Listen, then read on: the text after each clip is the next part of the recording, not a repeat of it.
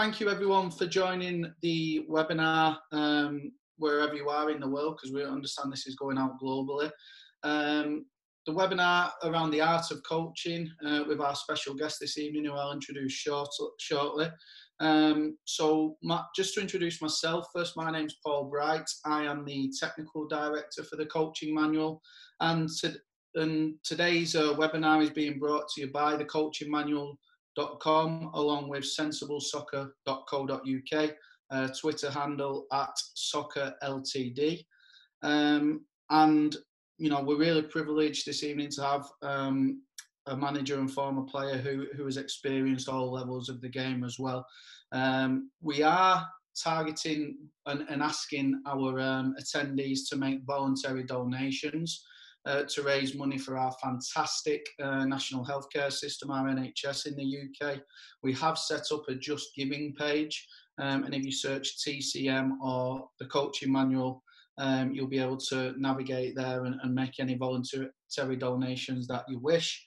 And also, just to add to that, obviously with our guest connections with Manchester United Football Club and the fantastic work that they are doing in supporting the NHS and the appreciation packages delivered to the NHS staff. The Manchester United Foundation are providing a vehicle fleet and drivers on duty for NHS use. Club staff, both within the club and within the Manchester United Foundation, are continuing to support key workers within the NHS and their children. And Sir Alex Ferguson, former Manchester United manager, current Manchester United manager Ole Gunnar Solskjaer, and club captain Harry Maguire have all praised the magnificent work and response from our fantastic NHS. So we're pleased to be able to support the NHS this evening through those voluntary donations. So thank you very much. So without any further ado, I'm going to start by introducing our guest. And what we will say is our guest Mike has kindly said we can answer any questions at the end. We'll do a Q&A at the end. And this webinar will be recorded and put on thecoachingmanual.com. So without any further ado, I'd like to introduce Mike Phelan. Mike's playing background with over 485 professional appearances. That's resulted in over 100 appearances for Burnley, Norwich City, Manchester United, and West Bromwich Albion. Former England international, and in terms of honours as a player, Premier League, FA Cup, League Cup, European Cup Winners' Cup with Manchester United, along with Football League 3rd Division titles with Burnley and 2nd Division title with Norwich City. That's only the start, because obviously Mike's pursued an active role as a coach and as a manager at the highest levels of the game. So that's resulted in assistant manager roles at Norwich City, Blackpool and Stockport County, reserve team and manager and first team coach at Manchester United, obviously assistant manager at Manchester United under Sir Alex Ferguson, caretaker manager role at Norwich City and first team manager role at Hull City, sporting director at Central Coast Mariners, and that really takes us up to Mike's current positions as assistant manager at Manchester United Football Club and director and chairman at sensiblesoccer.co.uk. So a very long introduction, Mike, but absolutely privileged and honoured to have you on this evening or this afternoon, wherever we are in the world, and really share your experiences. So welcome. You're more than welcome. It's good to be here. Brilliant. So obviously this evening, Mike, we're looking at covering, the art of coaching, and you've been kind enough to send through some slides and some information that I'll show periodically through the presentation. But first off, what we'd like to start with is where it all began for you, both as a player and then your journey into coaching. Obviously, being a Burnley lad, football, it plays a very prominent role in the town of Burnley. So really, if you could share with the audience how your love of the game developed, first as a player, and then obviously moving on into a coaching and managerial role. Well, football always starts when you're a young kid and you get that ball thrown at you and you take to it straight away. I was fortunate enough to have a little bit of a gift, which was being able to kick that ball around. So very early. I started off at a local boys' club, and then that progressed obviously through the ranks of your town teams, your schools, and then into your county setup. And that's when you get involved in being scouted, like most kids. That obviously then resulted in me joining my local football club, which was Burnley Football Club, and it progressed from there as a player. You know, apprenticeships in them days were part of work and play. Really, you had to learn the basics both on and off the field, and that then took me onto a career path of football, and it was a good career path on from Burnley to Norwich, Norwich to Man United, Man United to West Brom, and then back to Norwich. So it was an interesting journey for me. Coaching wise, it all came to an end a little bit abruptly. I was starting to get injuries, as you do in football. You get a little bit older and a little bit wiser. And then it was a case of, you know, do I really want to go into coaching? I always had an idea about coaching. I was always interested, even when I was playing, you know, listening to coaches talk, listening to all the elements really of how you go around organising training sessions and things like that. So for me, it became a natural progression in going into coaching. Obviously, from that, you have to gain experience and get your badges in order to continue coaching. So it was really interesting, and along that journey, being around some very, very good coaches, some really good coaches that sort of helped me blossom and helped me create the career that I've had. Fantastic. You actually mentioned it there about having an idea that even as a player you wanted to go into potentially having a look at coaching and management. During your playing career, were you encouraged to actively, you know, assess and analyse games, or was that something that some players naturally picked up, others went about performing the role and that was it for the end of the day? I think it started really whilst you're a player. You get to that certain point in your career as a player where you have an opinion. You have an opinion about the game. You have an opinion about how you want the game to be played, and it's just an extension then that you can really dig a little bit deeper and start asking questions. The important thing was to ask questions, and I was fortunate enough in my career, both at Burnley with good coaches and at Norwich with good coaches, that they were quite open. They were really open about why we were doing things as players, why we were doing things as a team. And it was a case for me to just gain all that knowledge and then really dissect it in my own way, pick my own sort of style and my own way as to how I would want to coach going forward. And in terms of gaining formal qualifications, because you know we feel now that there's so much work being done by national governing bodies, and coaches are really encouraged. Even players now are encouraged doing their own, you know, YTSs and apprenticeships to get on the ladder of coaching early. What was your pathway in terms of introduction to formal coaching qualifications, and how did you find those experiences? I started early and got what was then the B license right at the beginning. That was just, you know, a couple of weeks of learning from the coaches and then sort of relaying back what the coaches had already given you, you know, as an insight into coaching. Then you moved up to the A license, which is a little bit more structured, a little bit more detail, and it requires, you know, quite a lot of attention, and that's on and off the field. But then whilst you're playing, you start to analyse the games a little bit more. And in my time early on, yeah, a lot of it was a little bit different because it was more paper, more diagrammatic, that type of thing, rather than actually on the screen sort of analysis. But you quickly picked it up because there was a lot of people who wanted to give you information. And if you were willing to listen, you would gain a lot of knowledge quickly. And then you just try to apply it. And that's the way I started, through qualifications, but then getting out there and at the lower levels or at junior level or just in the general park, you know, with a group of young lads, just try and put yourself across as a potential coach and do a few drills and a few things, you know, and just listen to your own voice, you know, because your voice is different when you hear it, you know, how you translate that voice, how does that come across to the people you're coaching. So all that was a an early learning curve, or a good learning curve. Did you feel that, obviously, your outstanding playing experiences, did you feel that give you a bit of advantage as well, stepping in to that coaching arena, or was it a case of this is completely different to playing and, you know, I need to start from scratch?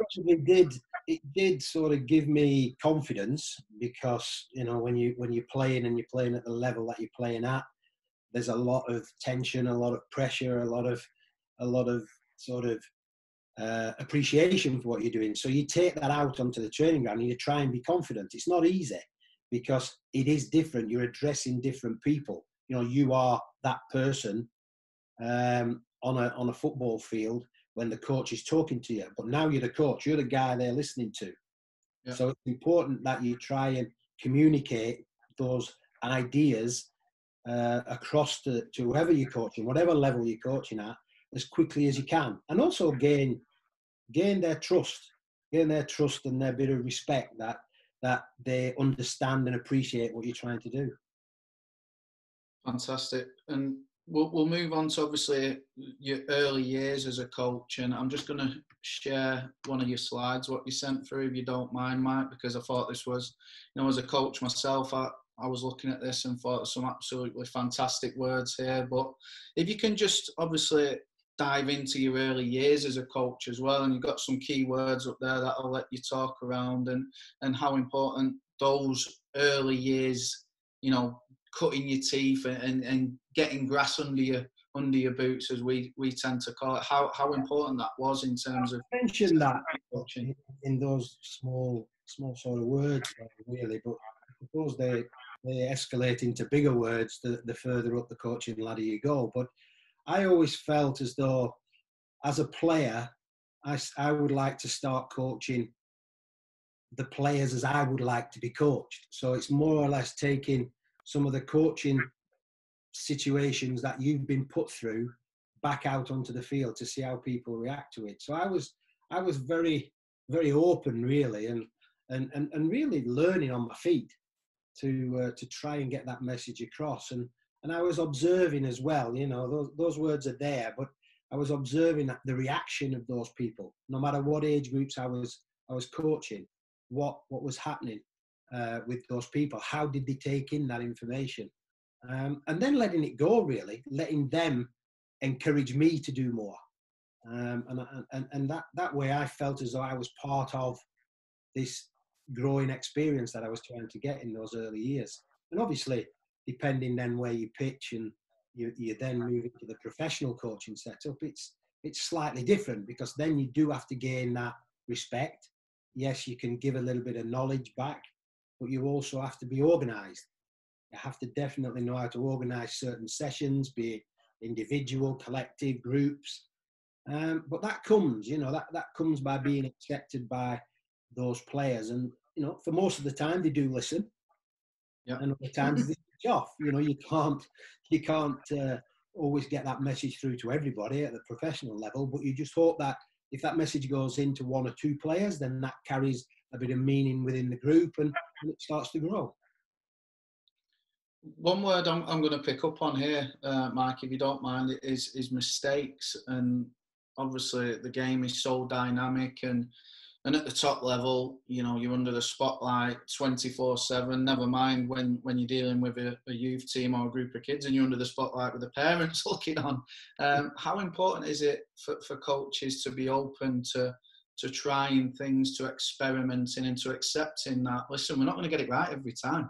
Yeah, I think it's hugely important that you try to do something which isn't always correct, but through trying it and trying to appreciate what you are trying to feed into players, that you're going to make mistakes. The big thing is, in making mistakes, is analysing them afterwards. Be honest, be open, you know, open to discussion. Sometimes, you know, that at the professional level, it is good to ask the players what they think of that session. You know, and it's also good to ask them to really add something to it. You know, the challenge is, at the level I've coached at, is giving information and knowing how they interpret that information. You can see it with your eyes, you can hear it, but you really want them to buy into what you're trying to do for them. It's really important that they grasp what you're trying to give them, and then for them to try and do it. So there's mistakes not only on the coach's part, but there'll be mistakes from a player's part as well. But that's all part of the learning curve. And then obviously you try and lessen those mistakes, but mistakes make you a better person. They do make you think a little bit harder than sometimes all the good things that happen. Brilliant. Just for all the attendees that are joining us, obviously, webinar on the art of coaching with Mike Phelan, brought to you with thecoachingmanual.com and sensiblesoccer.co.uk. And we are asking for voluntary donations for our fantastic NHS service on the Just Giving page if you search TCM or the Coaching Manual. So just a quick plug again, just to encourage people, Mike. So we'll move on. And again, you've been involved in developing players at all levels of the game for a number of years now, and seeing those players come to fruition from boys into men and into professionals who are playing at the highest level. And do you have a process in terms of how you see these players developing into young and then established professionals, and what are the key traits as a coach to develop players at the highest levels of the game?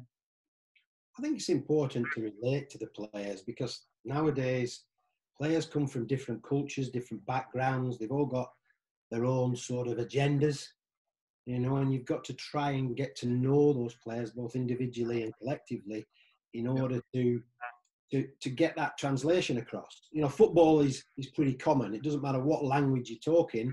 Most footballers understand how to play the game. It's just a case of how do you put those jigsaw puzzles together in order to make them better. Now, there's a combination of things there, which is obviously communication. Then there's obviously the way that you're going to get that message across. That's really, really important. And then really, you've got to let them grow. You've got to let them accept certain things. And then you've got to let them really experiment and be patient with them. Patience is not an easy word these days in football, I must admit. But it's got to be done. From a young player's point of view, yes, there are different learning strategies for them. But the expectation is still the same. You want them to do well. You really want them to create momentum in their ability to learn, and then to translate that from the training ground onto the football field.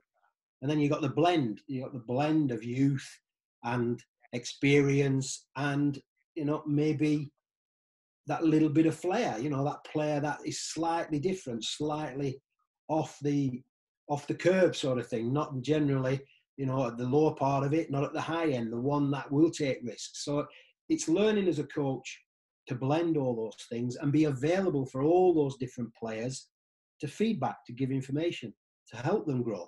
Because as much as I don't have all the answers, they don't either. They play the game, but sometimes the players only play the game. They don't think the game. Again, I demonstrated the slide there and some fantastic, ideas and processes there. You touched on it there at the end, but in terms of feedback, how important is feedback for players at all levels? Not just the young children learning the game, but even, these professionals who are playing week in, week out at the highest level. How important is that feedback to those players? I think it's huge, and I think it's huge at all levels. And at junior level and sort of amateur level, I think everybody wants to be appreciated for what they're trying to do, what they're trying to achieve. Obviously, the more you go into coaching and the deeper you get into it, the feedback is something that you give as and when it's needed, or when you feel it's needed. And that can range for a lot of different things, because some players can take on information differently. Some need to be shown it. Some need to be have it written down so that it's there. Some need it verbally.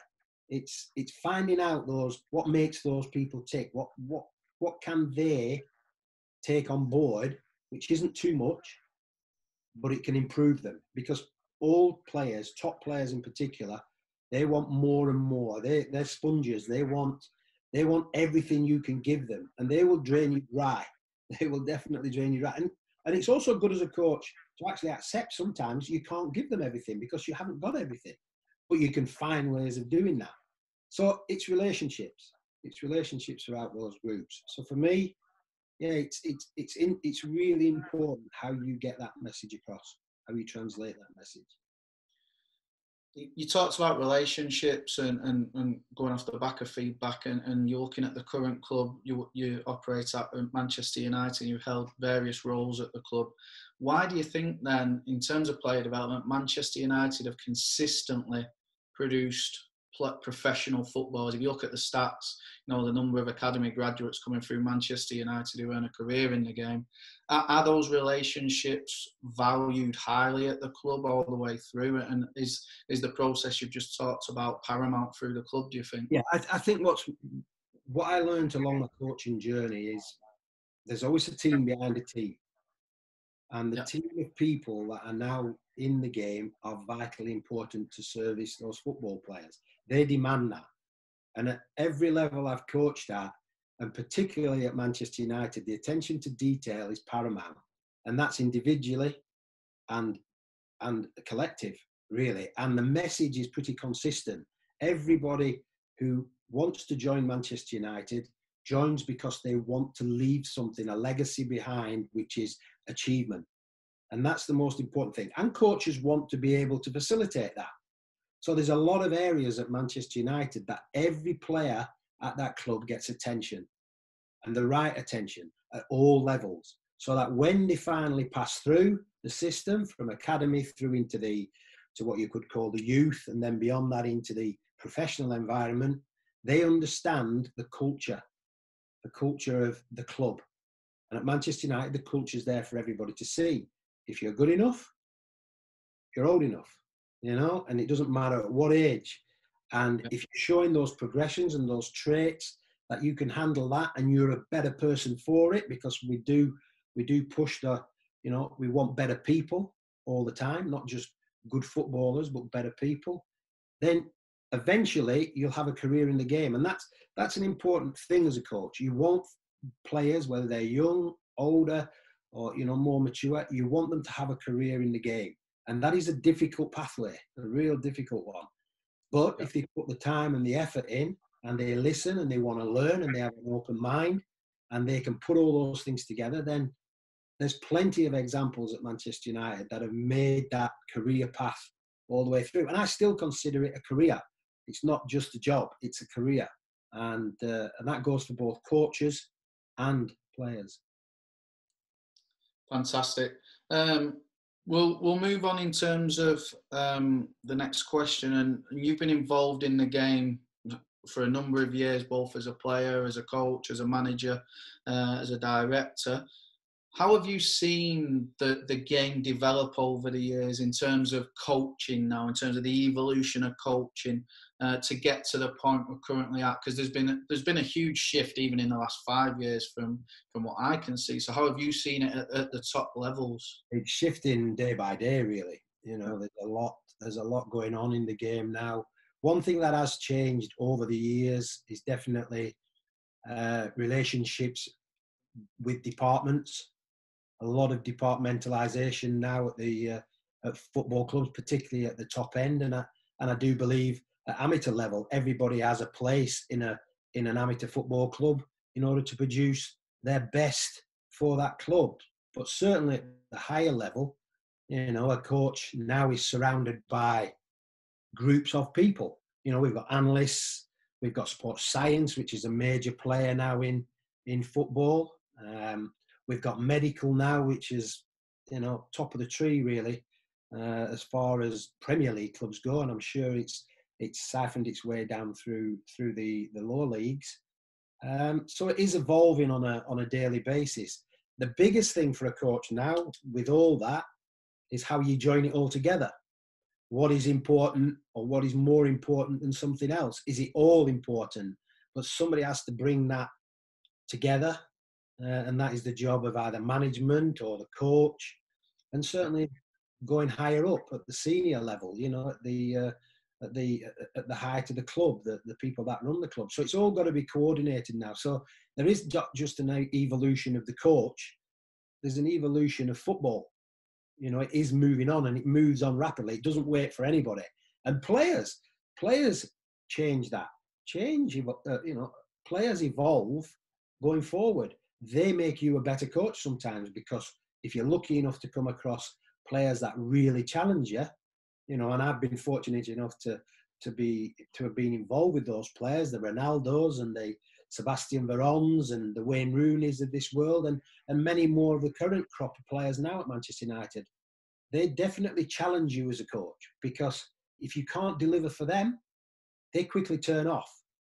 And it's important that you're ahead of the curve all the time, and you're always pushing and pressurizing yourself and the players to do more. So the game evolves all the time. We're in a period of time now where we're all reflecting, because we have, you know, a little bit of isolation.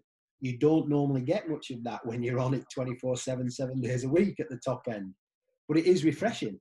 So you can have a little look at how you can improve things. And believe you me, when everybody starts going back to the football clubs, there'll be massive new ideas suddenly within that first week of being back. Yeah. Everybody will have done some research, they'll have done some extra curriculum work, and it'll be buzzing. Yeah, I agree with you 100%, Matt. I think, you know, the period of reflection that everybody's got, and you look at the sharp end of the game, I'd call it, is you're forever moving forwards and staying ahead of everyone else and yourself and your players. But now we've all got that opportunity to reflect, and it's exciting as well when we do finally get back, hopefully sooner rather than later. Just looking at the evolution of coaching now, and you mentioned earlier the culture of Manchester United and the club, and you know, I'm privy to the culture within the club myself. How important is it though that those core values still run through? Because the core values, do they ever change? You know, in terms of what the game is built upon? Every club that I've been involved with, I've always tried to understand what is that culture of that club. Because, you know, I live in, and I always have lived in the northwest of England. So there are a lot of football clubs in the northwest of England, all vying for, you know, being the best team that they can be. But they all bring something different. You can go 15 miles, 10 miles from Burnley. You've got Blackburn, then you've got Bury, and you had Bury, and then you've got your Manchester clubs a little bit further on. You've Liverpool to this world. Yeah. They've all got something special about who they are. They're all different. They are definitely culturally different. And I think if you can buy into that pretty early, then you understand also then what the supporters' relationship is with their clubs, and what do you have to give to those supporters to make it work for them. So, you know, the identity of Manchester United is attacking, flair, get bums off seats, you know, be exciting, score goals. You know, when they don't feel as though they're getting that, because that's their history, then, you know, as a coach, you're not doing the correct things. You're not appealing to the Manchester United way. And that's massively important. And that's also important in recruitment. You recruit for those supporters. They demand that they see Manchester United play. When I was at Norwich, they demand the Norwich way. You know, we talk about other football clubs. You know, Burnley were completely different. Look at the Town. You know, the Town relies on its football club, and right now it's flying high. Superb.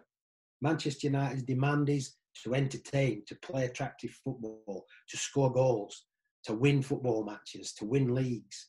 You know, it's a completely different vibe at Manchester United. But that's, as a coach, that is what you've got to translate to the players, what it means to win. Unfortunately, you know, when you have won a few things, you know, like you mentioned at the start, you can pass on that experience of winning, you know, and the hard work that goes into winning. Because everybody sees that winning game or that final or that one moment that they remember in a season.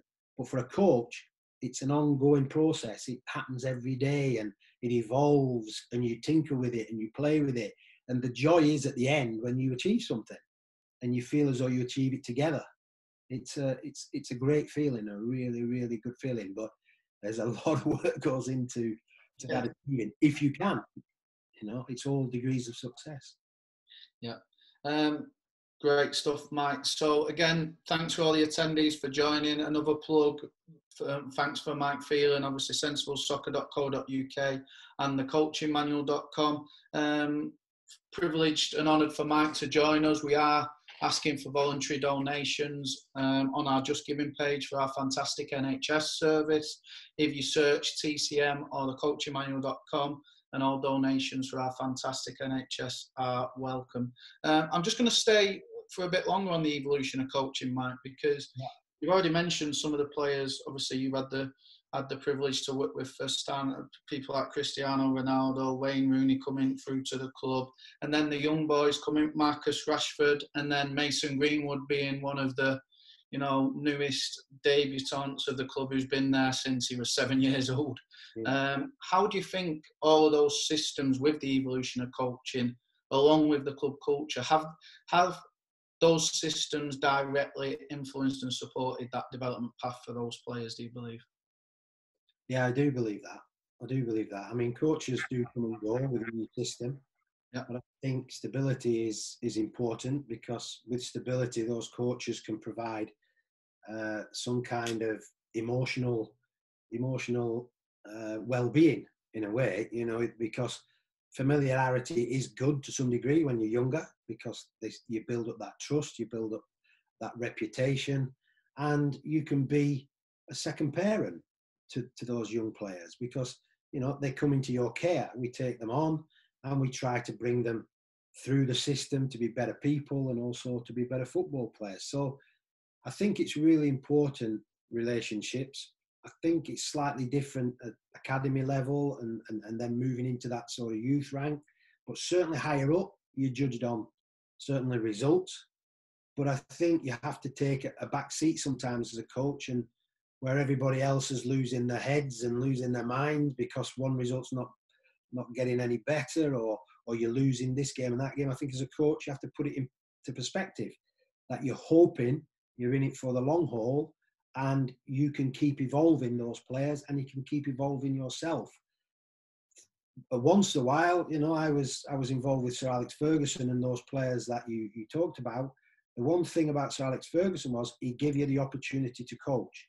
His longevity was excellent. 20 odd years at one football club, probably never be repeated again in the grand scheme of football these days.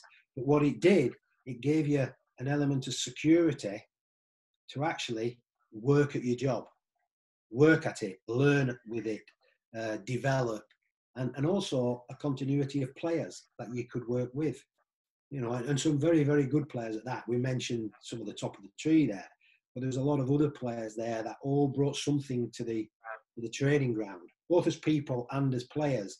So you could coach them. The foreign players brought so many different challenges to you, and how do you create an individual player into a team player? Ronaldo sticks out quite well there.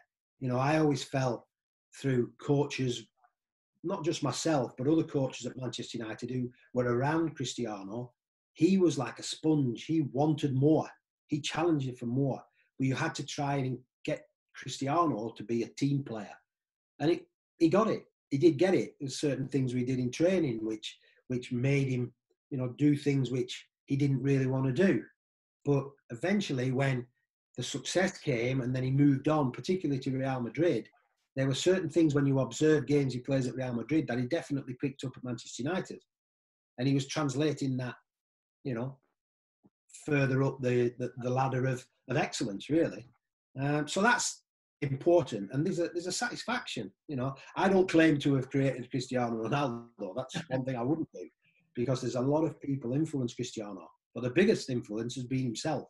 His drive has been fantastic. And there's other players as well.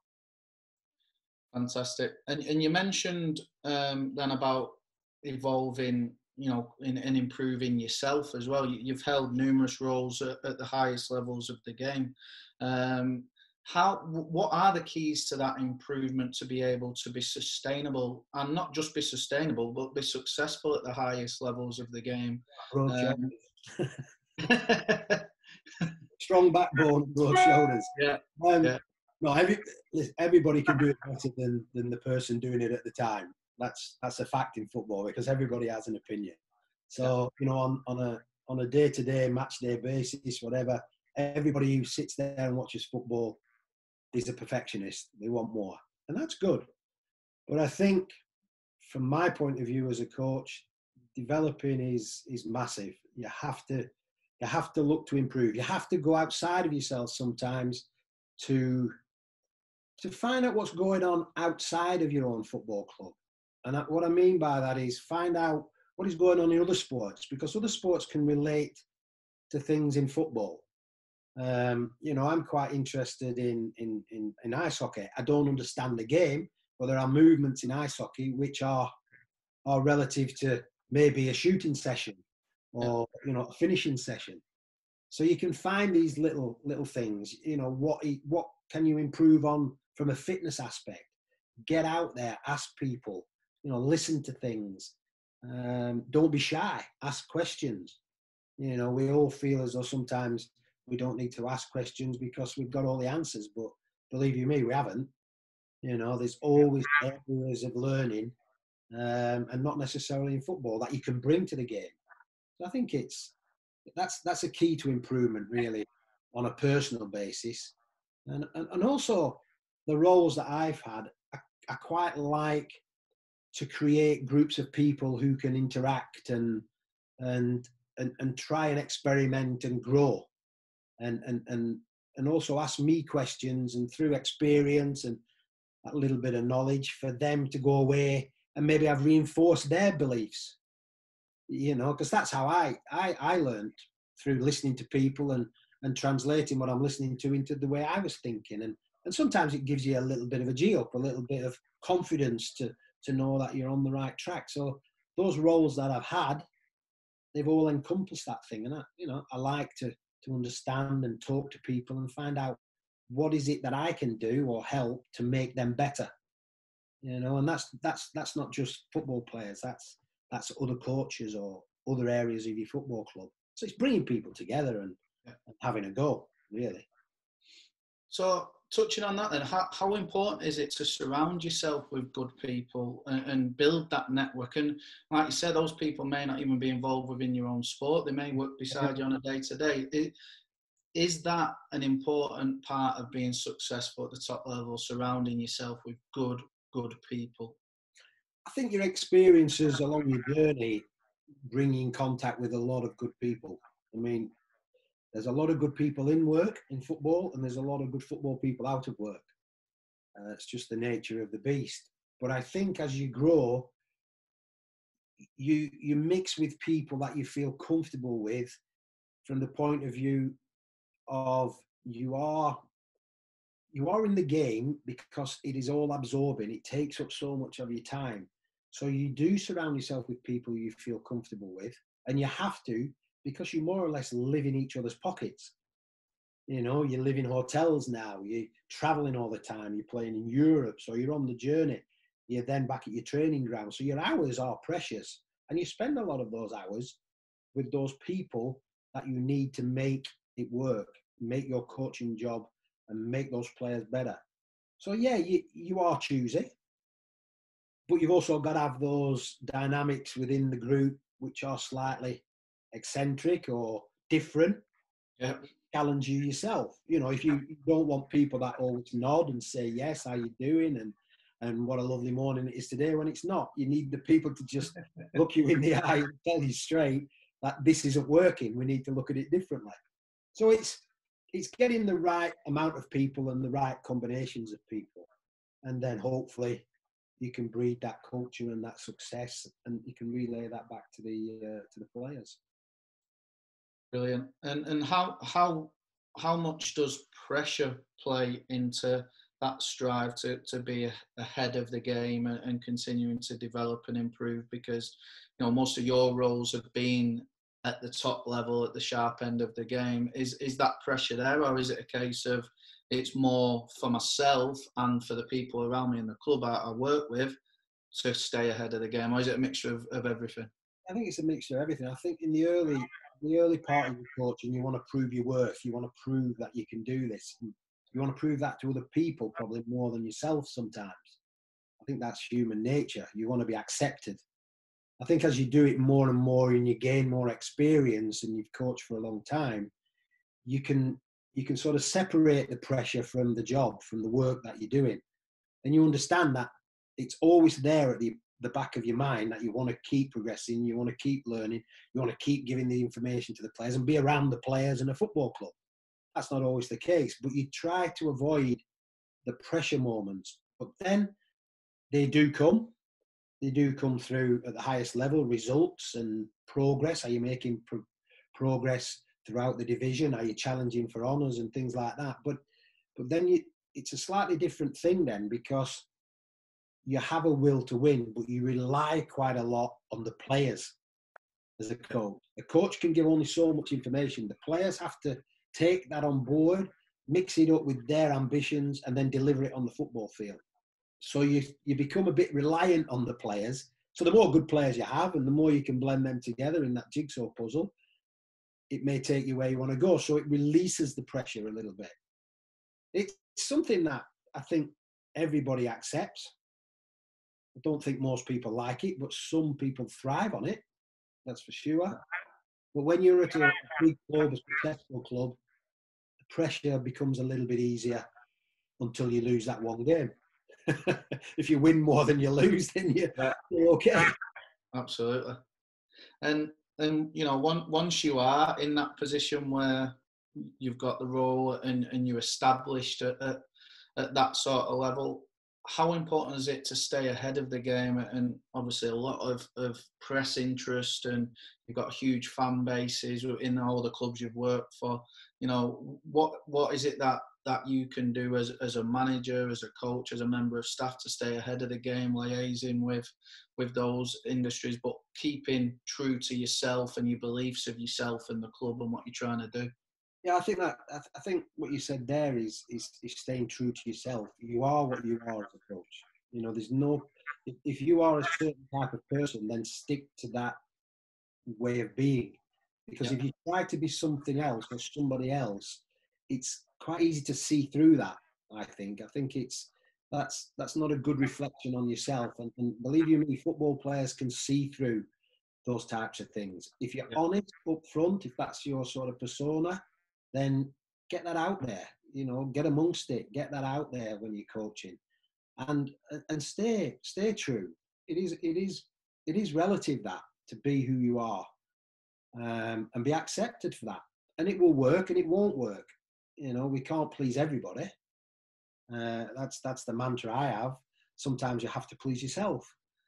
But it's an ongoing thing. Improvement and staying ahead of the game requires a lot of research, a lot of understanding of, like I've said, what's going on out there in the world of sport. But also keeping ahead of the game means knowing what your competitors are doing. That's important, you know. What are they up to? If you can get that information, or there's certainly something behind every successful football club, be that an individual or a process or a strategy, or is it great recruitment? You know, all these things play a part, but you have to be, for your position and your football club that you work for, you have to be slightly in front of where you are right now. Because like we said in previous parts of this talk, you know, every day is a different day at a football club. It brings different challenges.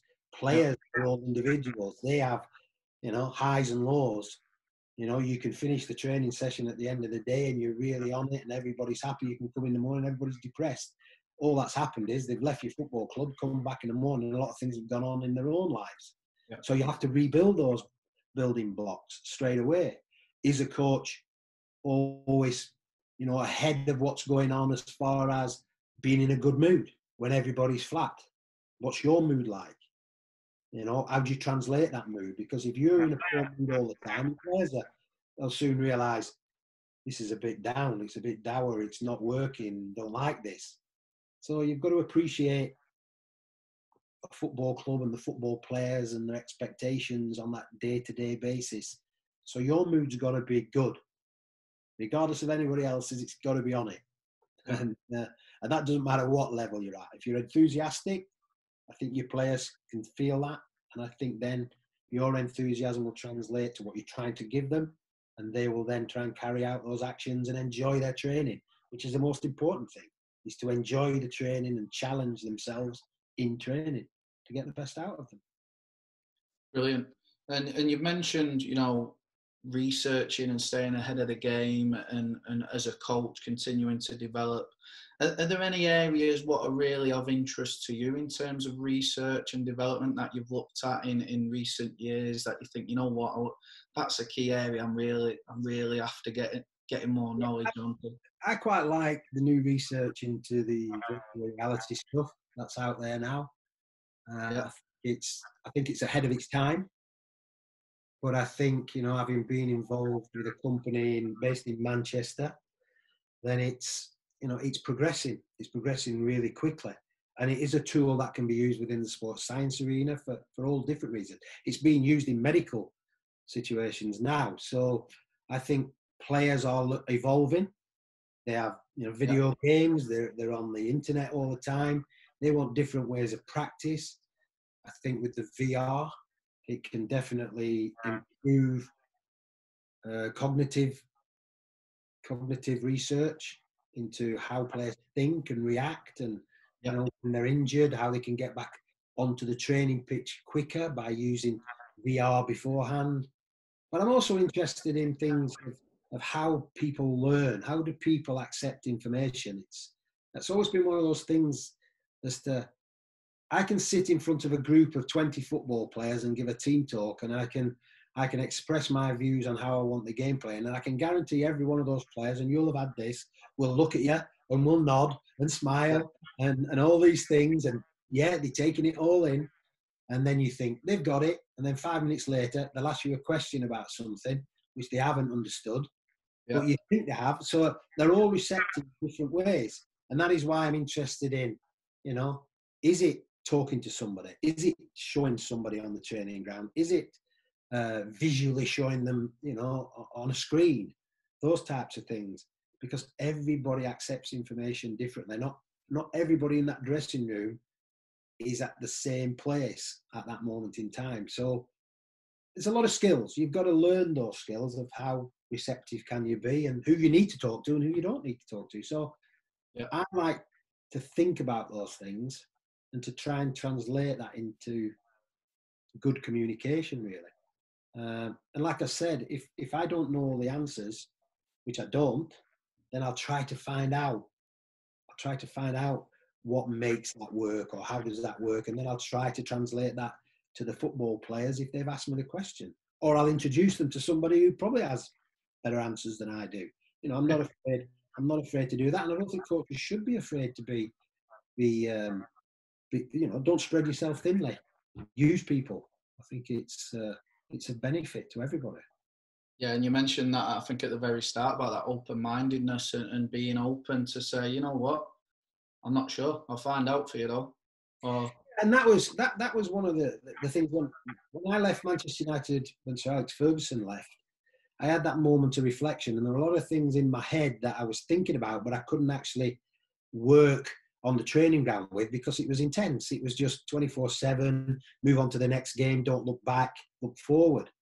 But then when I discovered, the VR and my hyper, the company that are doing it, then it opened my eyes to the fact that that's what I was thinking about, but I didn't know it existed. But it was only when I was out of the game for that period of time I found it, and I got involved, and the guys there were terrific. We talked about certain aspects of how do you deliver this, and they've put thoughts onto paper or into reality for me, and that's a blessing in some ways, because we've all as coaches got massive ideas and energy and enthusiasm, but we just sometimes don't know how to put it down on paper or how to get it out there. And we have to learn these skills and ask people, how do we do that? And I think don't be shy is, be inquisitive. I think that's important. brilliant. So nearing the end, we've got a few questions lined up, Mike. But before we put some questions to you, if that's okay, just to let people know, we are looking for voluntary donations for the NHS. I have been notified that we've actually already surpassed our target, which is fantastic. Really appreciate all of the attendees who've contributed to that, and obviously Mike on behalf of sensiblesoccer.co.uk for giving his time up. And there are a few minutes left. We are going to finish the webinar shortly after we've posed Mike a few questions, because we're aware at 8 p.m. is the clap for the NHS. We want to make sure people can log off and do that. But before we do, Mike, we have a few questions that have come in, if that's okay to ask you. Yes, carry on. Yeah. Yeah. So let me pull a few of these up. So in regards to your way of playing and a playing philosophy, as a first team manager, do you feel that change is dependent on the opposition, or do you just make slight tweaks to ensure you keep a consistent message to your players? What's your approach on that one? Yeah, I think you have your own philosophy is how you want to coach. I think you build that up over time, and you find out through all the things we've talked about today, through mistakes really, what your philosophy is and what you can deliver. From that, I think you find out what the dynamic is that you're trying to put in there. What is the group dynamic? Because when you move from club to club, or you get more established and you work with better players, the dynamic is a little bit different. So how do you put your message into that dynamic? Because believe it or not, coaches can upset that dynamic by being individual. So you have to be, on board and collective with what you want to try and do. I think it's really important to feel as though you belong with that group.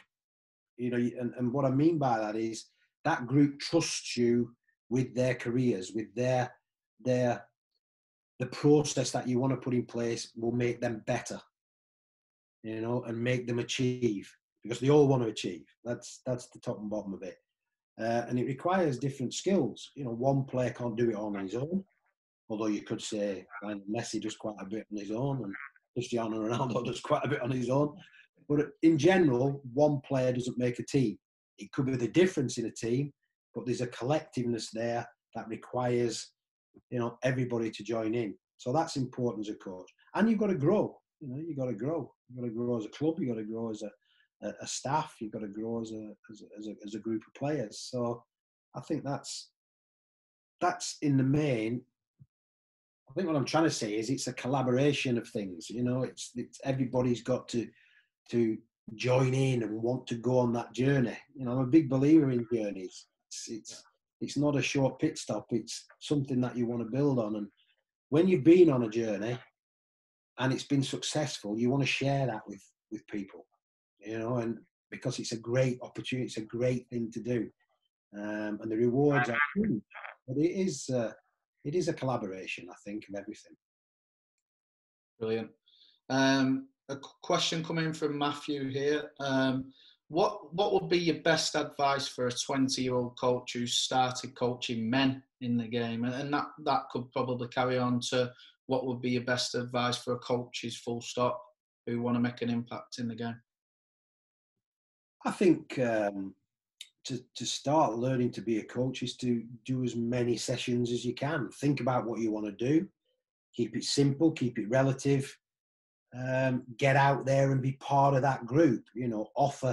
Offer a little bit of insight. Get your drills simple, and then build from your drill. I think it's important to have some sort of connection. Start small and start to grow your sessions a little bit. Add a little bit more detail as you go along. But I think for me, the one thing that I learned quickly was how does your voice come across to people? Because we all have accents, we all have dialects, we all have different ways of expressing ourselves. And sometimes it's a little bit of a shock when you listen to yourself.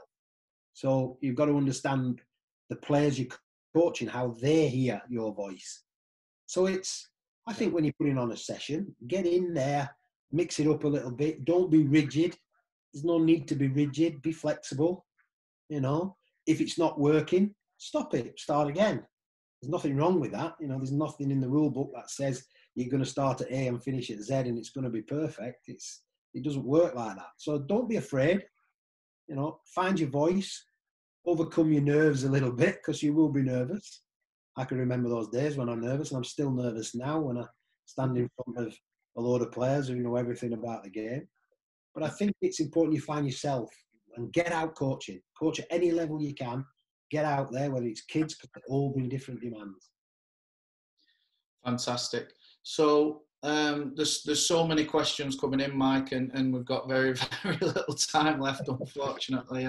What I will say to the attendees is obviously we're hoping to develop this relationship with Mike and with sensiblesoccer.co.uk and thecoachingmanual.com. So finally, from me, Mike, obviously, and on behalf of the Coaching Manual, a massive thank you for giving up your time, and obviously a big shout out to sensiblesoccer.co.uk, and you can follow them on Twitter at soccerltd. Mike, any final words from yourself in terms of the current climate and coaching and what we can do moving forwards?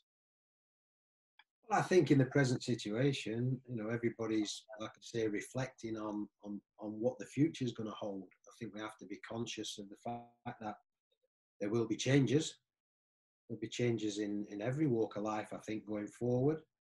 I think we need to understand where we are right now and where we want to go as human beings, really, not just coaches. I know that when we go back as a group of players to Manchester United and a group of staff, we'll be excited again. Excitement's great. It's like a new start over, even though we're coming towards the end of a season. So we need to just think a little bit more clearly, respect what we're doing, respect the people around us, and really enjoy life. You know what I mean? It's a serious game, football, but we can make it less serious by smiling. Yeah. And I think people buy into that, and let's entertain people. Professional sport is about entertainment, not necessarily for the individual who's participating in it, but certainly the people that are paying to watch. It's an entertainment sport. So give them as much entertainment as you can. Find ways of doing that. Brilliant. Mike, been an absolute pleasure to talk to you, and thank you so much for your time, and obviously the coachingmanual.com and sensiblesoccer.co.uk, I'll keep plugging. Massive thank you to everyone who's attended the webinar today, and a huge thank you to everyone who made that voluntary donation to our fantastic NHS. Great work being done across the country, and obviously professional clubs like Manchester United as well, and their appreciation to the NHS alongside other professional clubs across the country, really. So massive thank you, and we hope to, Mike, have you on again, and really appreciate your time. The webinar recording will be on the Coaching Manual .com as well, so anyone who does miss it or wants to rerun it, and we hope to have you back on a webinar in the near future, Mike, and thank you for your time. You're welcome. Brilliant. Thanks, Mike. Thank you everyone for joining, and stay safe, and thank you. Be safe.